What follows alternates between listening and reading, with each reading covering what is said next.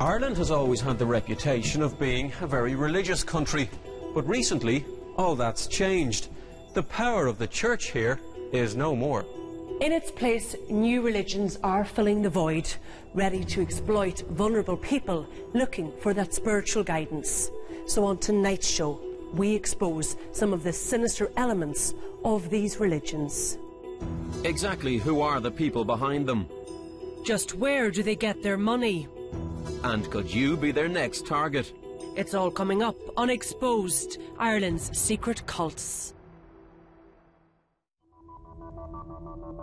Off the west coast of Ireland, on the island of Achill, Christina Gallagher has been operating an organisation called the House of Prayer for almost 20 years. Her followers see her as a holy visionary who claims to speak regularly with the Virgin Mary. So what exactly has Our Lady been telling her?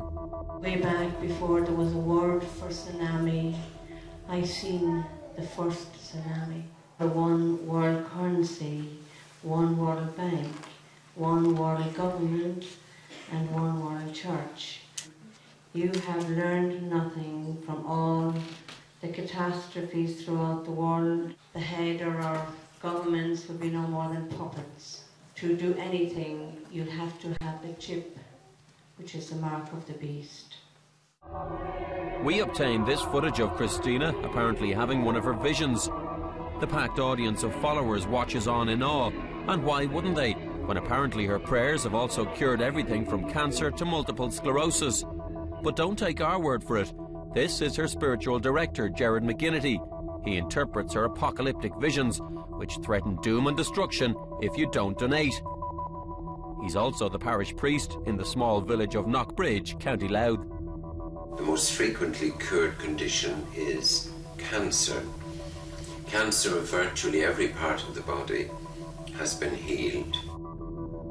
We're meeting a man who used to attend the House of Prayer and has agreed to speak to us anonymously. We'll call him John.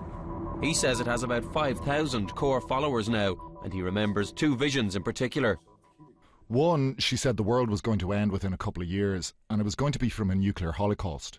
And she said 2/3 of the world would be wiped out, and half of the 2/3 that would be wiped out would be good, and the other half would be bad. And that's the way it was. I heard Father McGinnity as well talking about the earthquake, if you remember, in Indonesia, and which killed thousands and thousands of people in Thailand and Indonesia. And he said that one of the main reasons was because of the paedophile rings in Thailand. The Lord had seen it and was so dismayed at what was going on that he had decided that he would take the matter into his own hands. Christina was a humble housewife when she claims she had her first vision of Our Lady in 1988, but more soon followed.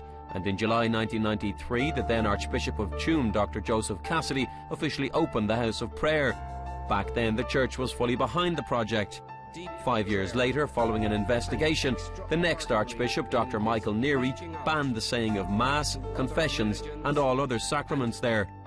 In the mid-90s, Christina also claimed to have the stigmata, the crucifixion wounds of Jesus, someone she says she also gets messages from. This footage is part of a Granada programme made at the time. But if her supporters see her as a visionary, her opponents say she's a charlatan who has scammed elderly people into donating their life savings to her. The House of Prayer has gone international too over the years, with 5 branches in the US and even one in Mexico. Meanwhile, the money has poured in. Another person has agreed to speak to us anonymously. Anne used to attend the House of Prayer on Achill before eventually seeing the light. There are people who will hang on every word that Father McGinnity says, and if it's coming from Our Lady, of course, as the answer was, you've heard it, we must give it. And people mortgage houses, took out equity in houses, to credit union loans, and millions and millions of pounds were raised. Cash was given in envelopes, cheques were given, but they felt that they were given it and that they would, the motive was that it was because Our Lady asked for it and they would be rewarded in some way for that. In 1996, Christina bought this house in Newport, County Mayo, and spent another £300,000 on home improvements. Father McGinnity got his own room in it too. But questions started to be asked. Where did a woman with no visible means of income get all this money? Were the donations not to help with Our Lady's work? Christina and Father McGinnity decided to go on TV to explain. wealthy. I never was short. My husband was always well able to take care of me and my family. I got a substantial amount of money from a royalty from my book. Many come and they give nothing.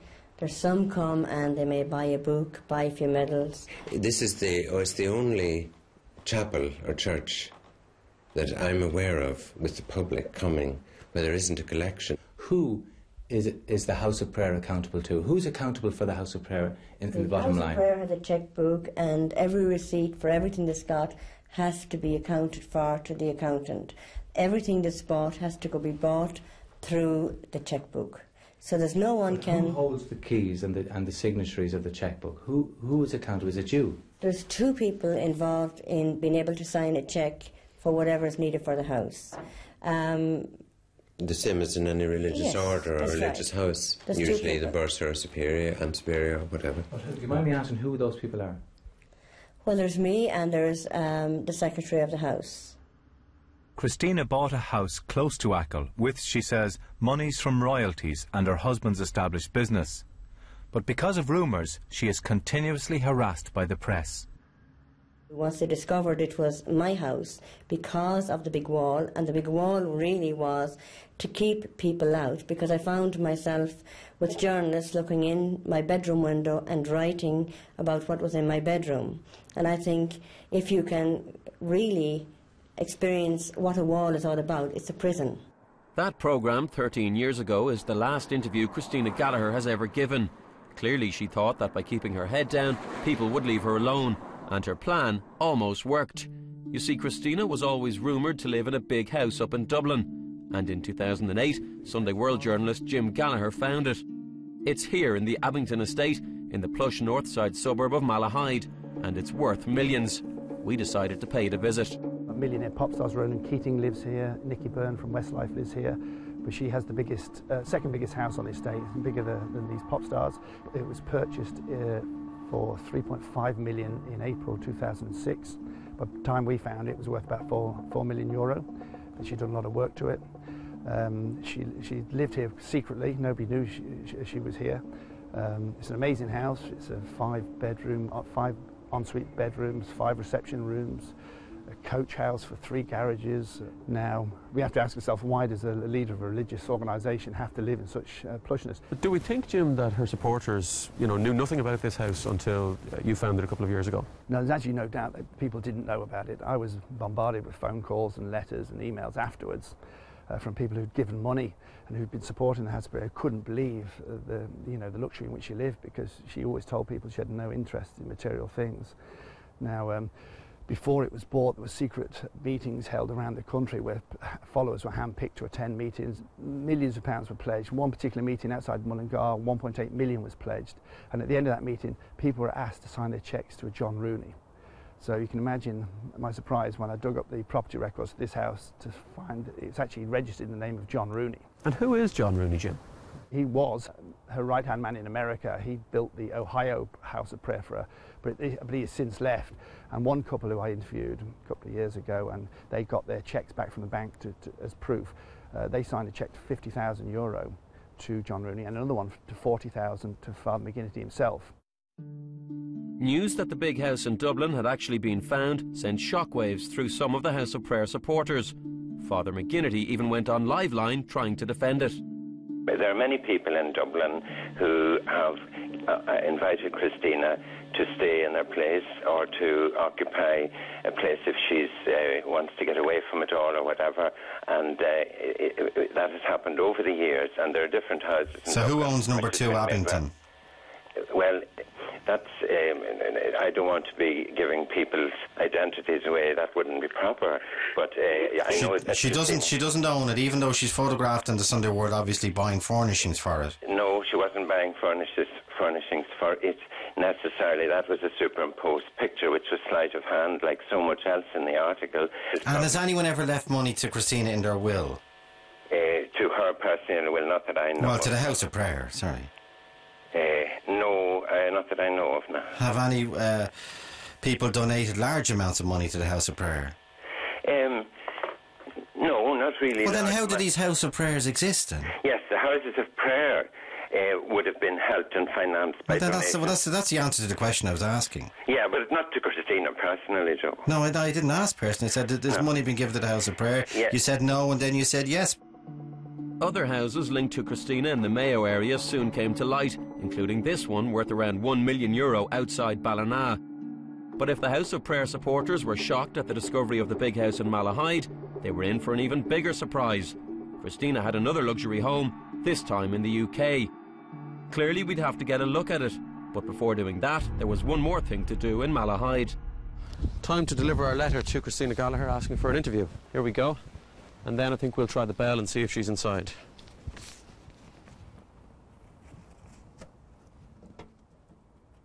Now, we've been told that this is her main residence, so there's probably a good chance that she's here, but whether or not she'll come out or not is a different story. There's no cars in the driveway, but that doesn't necessarily mean anything. So she remains as elusive as ever, it seems. Hello? If anyone can hear me, it's Michael Ryan from TV3. I just wanted to leave a letter to Mrs. Gallagher asking for an interview for a programme we're making. She remains a mystery. Coming up, we expose another cult that has torn families apart, and we track down Christina Gallagher's secret UK hideaway.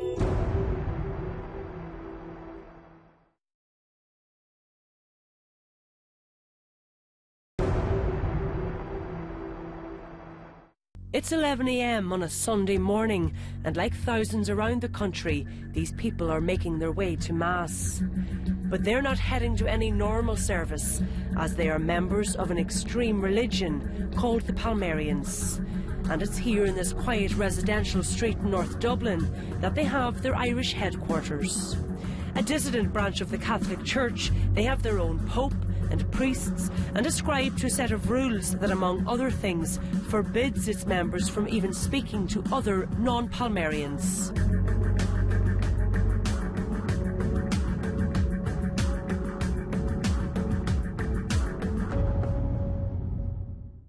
Ex-cult members, some who were happy to tell their story and others who were frightened to speak publicly, agreed to provide us with documents from the church which exposed just how controlled Irish members are by it and its rules. At home, you are obliged to do without television or video or computer. And those of you who still have garments, books, photos, holy pictures or anything else against Palmarian norms, destroy them.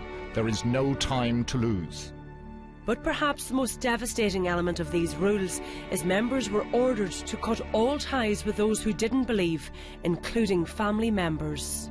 One ex-member agreed to speak to us on the condition that we didn't reveal her identity. Her story was a frightening one.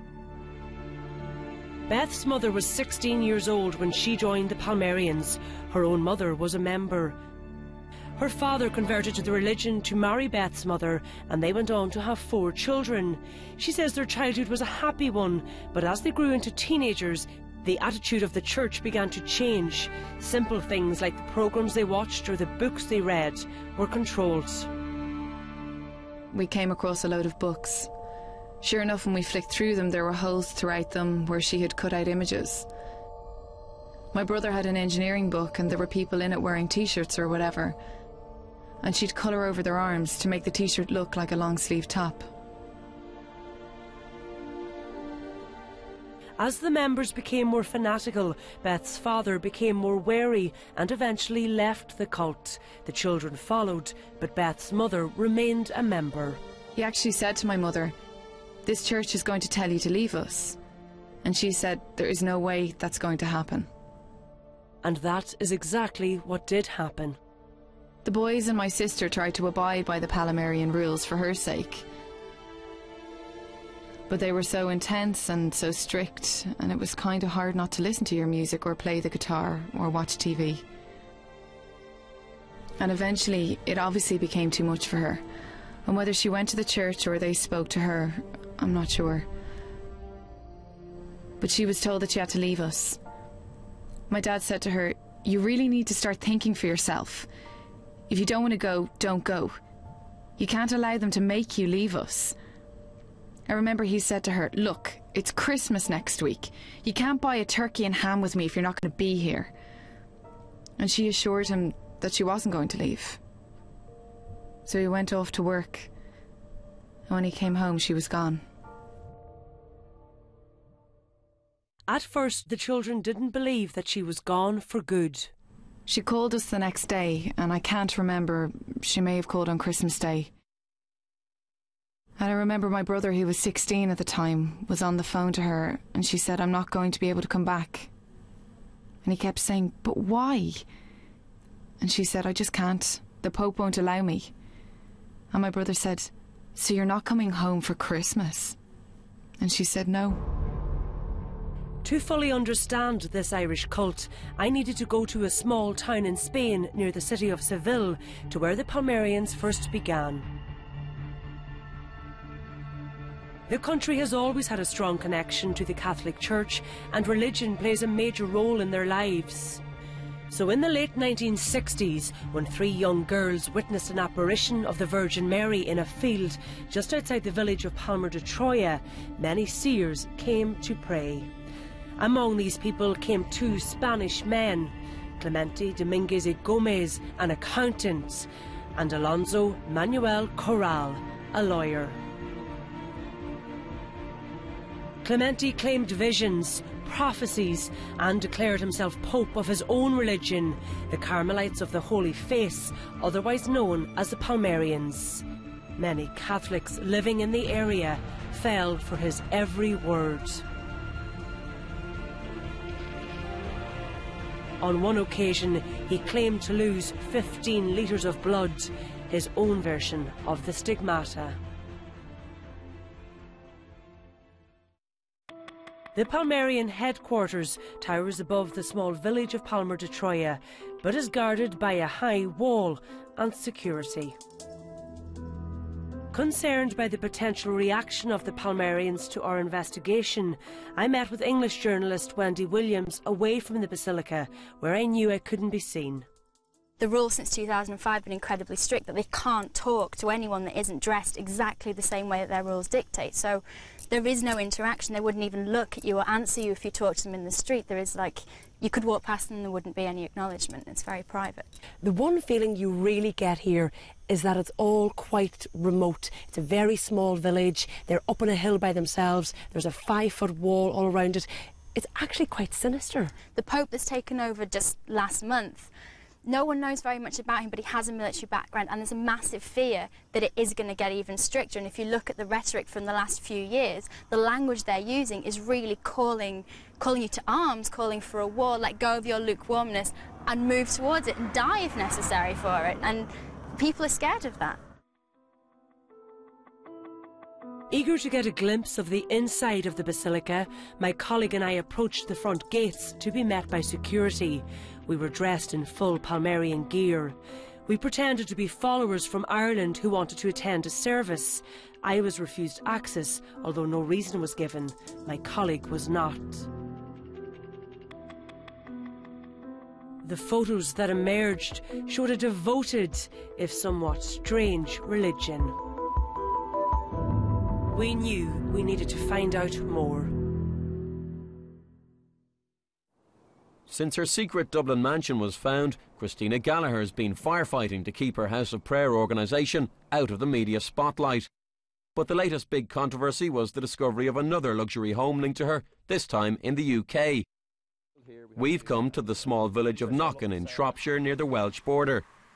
It's a pretty unremarkable, quaint little place with not much happening. The houses look fairly ordinary too, apart from one. Anyway, we're just coming up to the road now. This driveway heads straight down to the big house right at the end, and that's it right in front of you. That's it at the end? That's it. Some amazing place. That is impressive. The house was found in the last few months by Sunday World journalist Jim Gallagher after being put up for sale before the summer.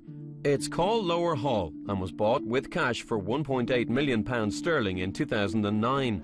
It's now on the market for a cool £2.25 million and is in Christina's son's name. Oh, it's an amazing house. You can actually watch it on the estate agent's website. It's set in 5 acres. It's 11,500 square foot in the house. It has its own lake. It has an indoor swimming pool. It has 7 bedrooms, 7 bathrooms. a hot tub for 7 people. There's a gym, there's a steam room, there's a snooker room. The kitchen is laid out in Italian marble. She always claims to her followers that material wealth means nothing to her and she would happily live in a tent. Well, obviously, when you see a place like this, and the home she also owns in Ireland, it's utter nonsense. Keen to avoid another controversy like she had with the house in Malahide, Christina made her followers sign a legal document before donating to this particular cause. Her website quotes the document, which says they were making a donation directly to and for the personal benefit of Christina Gallagher, and that it couldn't be reclaimed at any time. She doesn't have a job as such, Jim, does she? No, she doesn't. She hasn't worked for years. You know, she's a full-time visionary, as it were. You know, there's no income. But I mean, we have to question where does the money come from these homes. I mean, there was a time in there was a manager that was in the House of Prayer in Achill, which she runs. He only lasted 5 weeks because she refused to let him open the mail. She insisted it was her only pleasure. She's been left properties in wills, from what we've been told. There's one couple who went public with me 3 years ago. They'd given 150,000 euros over a 10-year spell, and a friend of theirs, a colleague of theirs, had given 100,000. When I started doing my stories in the Sunday World, they sued to get their money back, and she paid back the 250,000 to those 3 within 4 weeks. Well, there is a car in the driveway of the house, and there is a light on in the upstairs window. Do you fancy ringing another intercom now? I think we'll give it a bash, but I'll be very surprised if she is here, because she spends very little time here. It's worth a shot. Yeah. Let's go.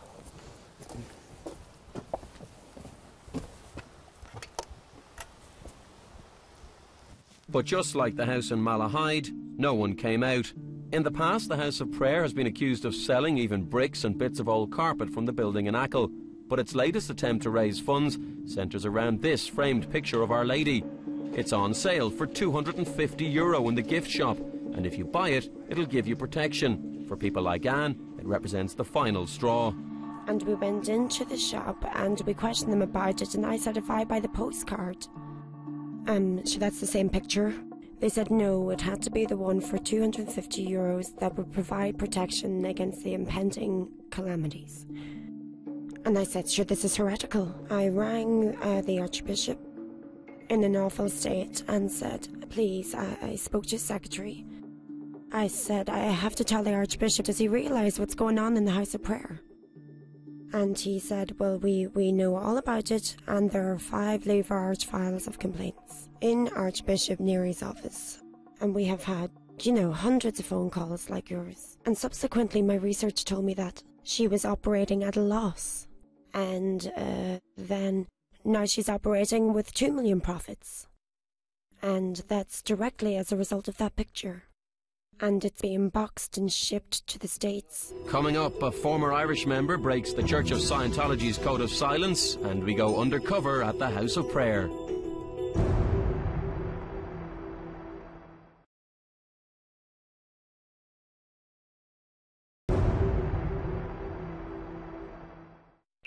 On Dublin's Abbey Street, you'll find the Irish headquarters of Scientology, the most talked about cult in the world.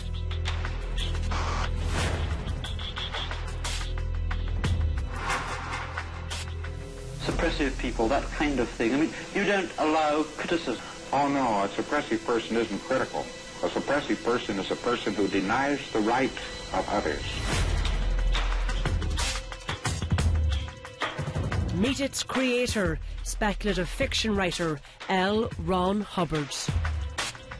In the 50s, he published a self-help book, Dianetics, and it became the Bible of his new religion. Through a type of counselling they called auditing, practitioners aim to consciously re-experience painful or traumatic events in their past in order to free themselves of their limiting effects. Its followers credit the religion with changing their lives. Even if it's as small as one person. It really jumped my grades from being, B plus A minus to solid A's. And they are not the only ones. Being a Scientologist, when you drive past an accident, it's not like anyone else. As you drive past, you know you have to do something about it because you know you're the only one that can really help. Along with Kirstie Alley, John Travolta and Juliette Lewis, Scientology has a huge celebrity following. The religion offers its members a wide range of life improvement courses that charge anything from €50 to thousands of euro. But the religion's methods of self-analysis have been criticised, and the organisation has drawn accusations of cultism.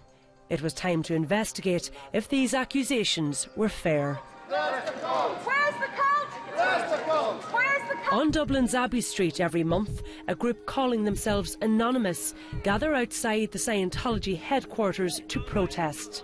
The group is made up of ex-members, those with family members involved, and those who simply believe that this group is a fake. One of its most prolific protesters is Matthew McKenna. Matthew, you weren't even a member of the Church of Scientology. Why the interest? I think when you look at the impact that different groups can actually have on people, in terms of sort of ruin people financially, mentally, and by breaking their social circle, Scientology goes far beyond any other group that I'm aware of. So just who is behind the masks? Behind one is Gabby Wynne, who until last year not only followed but worked for the church. She was just 19 when she became a member of the organisation. Through a personality test, workers in the Church of Scientology building in Dublin discovered that Gabby's father had been a heavy drinker, and they advised her to take part in some Scientology courses, which they said would help her deal with the stress of this. They say they have the answer to everything. Like, no matter what your problem is, they have an answer to it, kind of. Like, one of the first questions was, how much do you earn? And they kind of started pressuring me into taking out loans then. Like, it started off with €2,000, and then they wanted me to top up a loan, and then up to €5,000. I was getting calls on my phone all day saying, so when are you going to the bank? When are you going to the bank? This focus on spending money on courses is echoed by fellow ex-member Pete Griffins. He says he lost 20 years of his life to Scientology. The whole of Scientology is set up like it's like a ladder with courses at every level that you have to pay for and do. They do say that you're allowed to walk away after doing one or two courses. You're not. They want you to do the next one and the next one and the next one until you're £500,000 worse off. Through the company's office, I find documents showing that the Irish branch, which claims to have sold 100,000 Scientology-related goods, filed accounts recently showing a deficit of nearly €700,000. But thankfully the money in the international organisation is phenomenal, and it can support the Irish branch. Tax filings from the early 1990s in the US show that the church was earning about $300 million a year back then, but the paper trail disappears after that. Celebrities like Tom Cruise, however, are thought to have donated around $25 million, and over 160 countries have branches, so the organisation doesn't appear to have a cash flow problem. It wasn't long before I got a phone call from Matthew McKenna asking me to meet him. He said he had in his possession some private Church of Scientology documents which would prove the organisation's primary focus is to sell courses and Scientology goods. Now, one of the main things that I've noticed in Scientology is this pressure to recruit people all of the time, and we have here a document, and this is called How to Sign Up and Start a New Person Drill. Can you bring me through this? If they can get you to believe that you have a problem and get you to believe that, then it's easier to sell you a course to fix that problem. And this is what these questions are all about. They're very leading. They're trying to get people to divulge information which then can be used to sort of get that person to feel bad. And when they get a person to feel badly enough, then it becomes very easy to sell them a course on how to fix it. And that's what it's all about.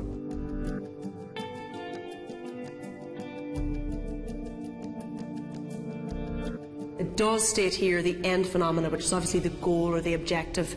A staff member who can competently sign up and start a new person on a paid service and sell books. So it's somebody who can spend money. Paying for courses is a huge aspect of Scientology. They appear to involve training of some sort. Part of the communication course caught my eye. The way this sort of works is you actually sort of are sitting down with usually an ashtray as your prop, and you're sitting down in one chair and the ashtray is sitting down on the other tray.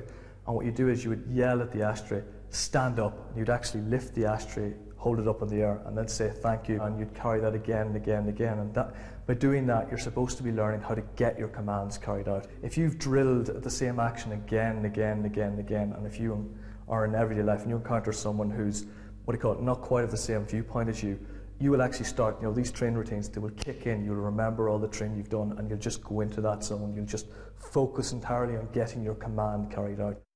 In another document, the group outlines how members must deal with people who don't support Scientology.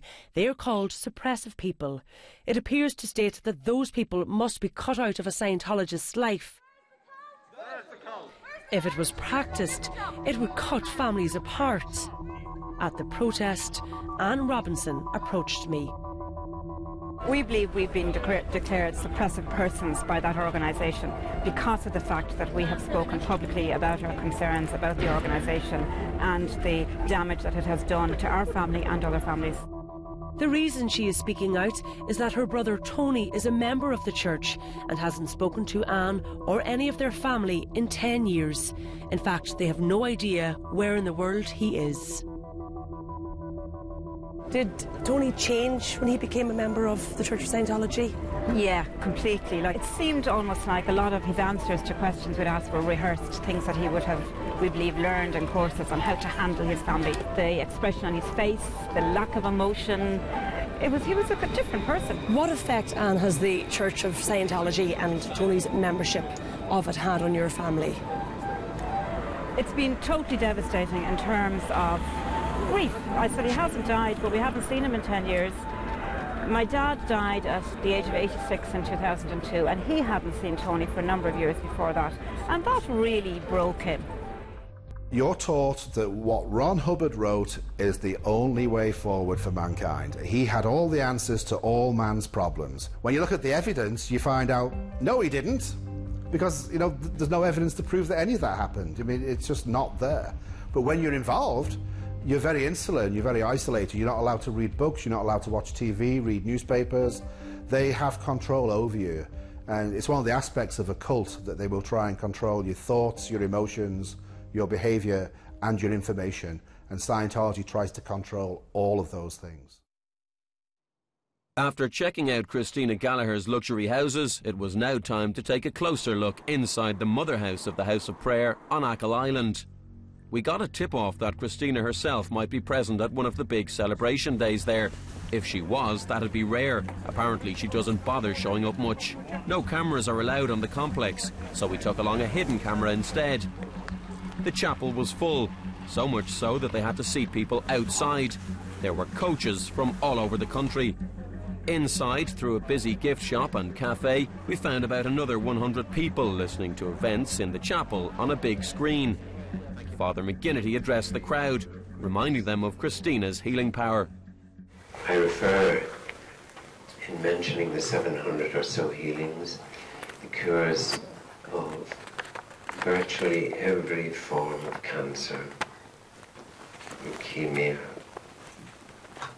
people who are brain dead, and then rheumatoid arthritis, multiple sclerosis, conditions that cannot be healed scientifically, medically, nor, of course, psychologically. Christina herself did appear, but it was brief. Father McGinnity told us she'd be uniting with us in prayer from another room. Meanwhile, outside, we got talking to a House of Prayer steward. Anyone has that picture in the house, sits right every day, during the purification, is protected. That's €250, right? Now, €250, the price is nothing. Because money is going to be used shortly. That's real, huh? That's right, that stuff. That's Satan's weapon. Huh? That's Satan's tool. His lie is twisted. The truth twisted. Truth twisted. We're trying it down if you can. Well, there's still time. Later we were approached by this man, who's high up in the House of Prayer. He was also keen to tell us about the €250 picture that would protect us from future disasters. That picture, if you have that in your house, and you pray before it, the rosary before it, you see the way, I don't know what he's noticed, all the disasters and everything is coming. No country's going to escape. If you say the consecration prayer each day, that'll protect you from suicide. And there's all sorts of stories about just some big house in the UK or something. Is that no. Let's be very clear about this now, right? Our Lady asked for things to be done, and Christina gave the message to the people, and it's up to the people to respond. And there was a message about, because she was getting so hounded by the media, that Our Lady said to get money together, for her to go away and buy somewhere private to get away. But they were saying she was living in a mansion. Look, she couldn't go live in a bungalow on the side of the road. And our Lord did guide her to the house in Malahide, and the people did put money together for her to buy the house in England. She only lives in 2 rooms in the house. Don't focus on that. Look at, go in and read the testimonies. Talk to people here who've been cured. Does Christina ever come outside to meet people, or? She used to, but I don't think she is today. She's not feeling well at all. The Chinese are going to invade all the way into Europe. Chinese? Chinese.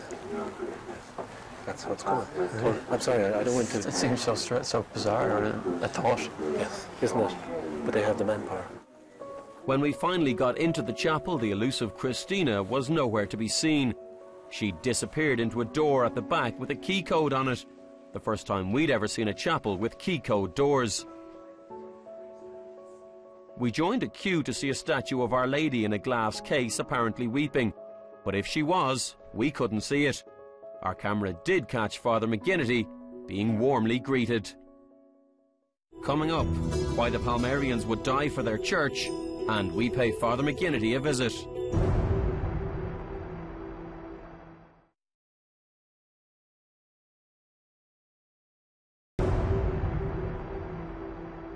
Just like the Scientologists, the Palmarians had given us evidence that cults at their most extreme can tear families apart. For Beth, who had been a Palmarian, it's been 6 years since she or any of her siblings have spoken with their mother. I definitely feel that she was brainwashed. I feel I was as well.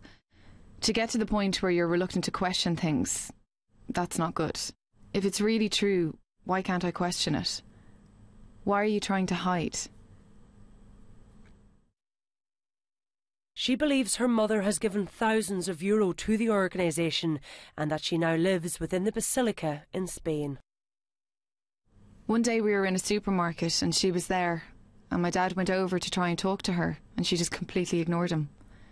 He was telling me that she reached up to try and get something off the shelf, but she couldn't reach. So he got it and gave it to her and said, "Can you not just talk to me?"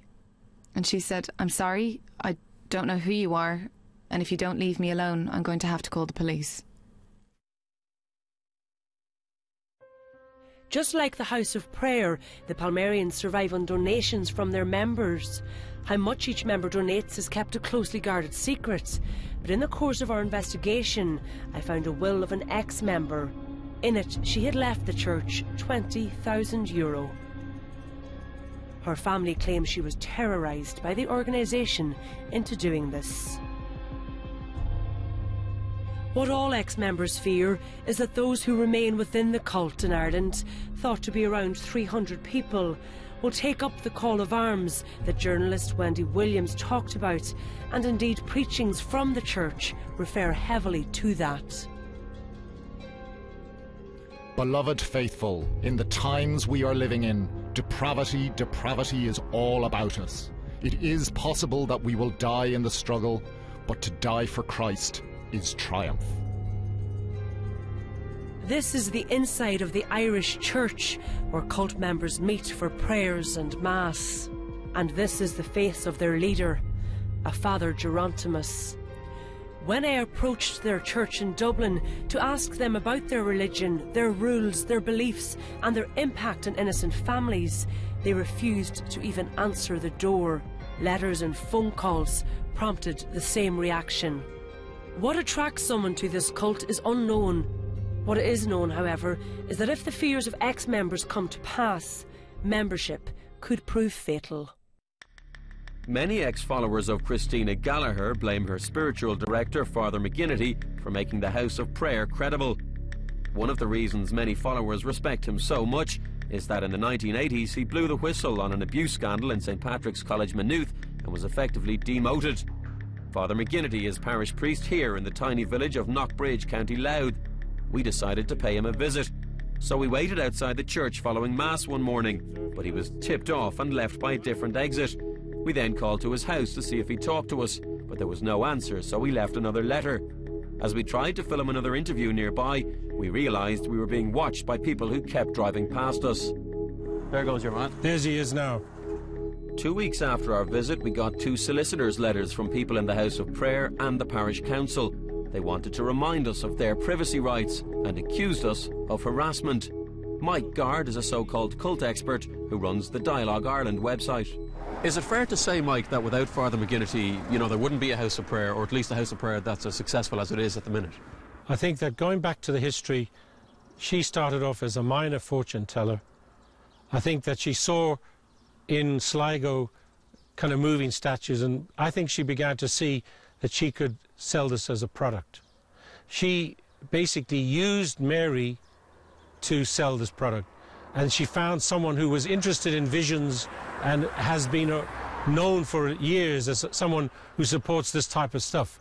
And without him, she would be a minor piece of footnote in some events that took place in the 80s. We obtained this footage of Father McGinnity saying Mass.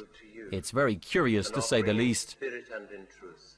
Let it become for us the body and blood of Jesus Christ, your only Son, our Lord.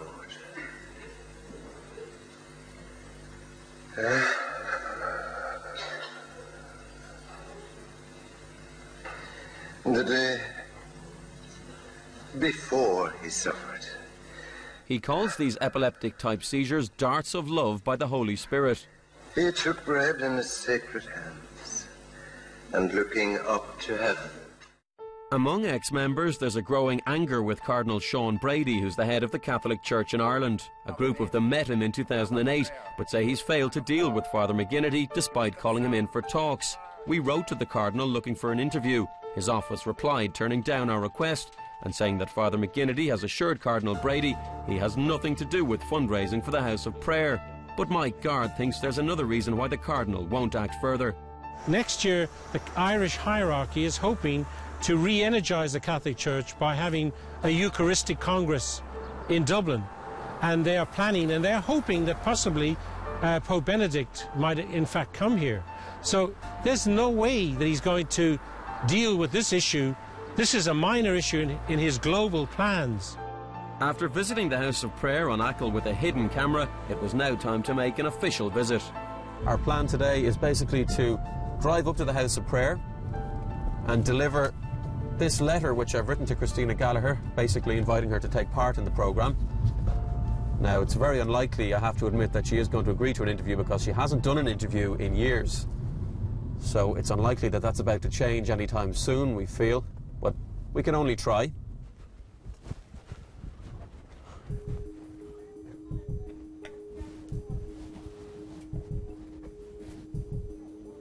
Try the doorbell again. Hello, could I have a quick word with someone, please? No, nobody coming out. So what I'm going to do is I'm going to post my letter in the door.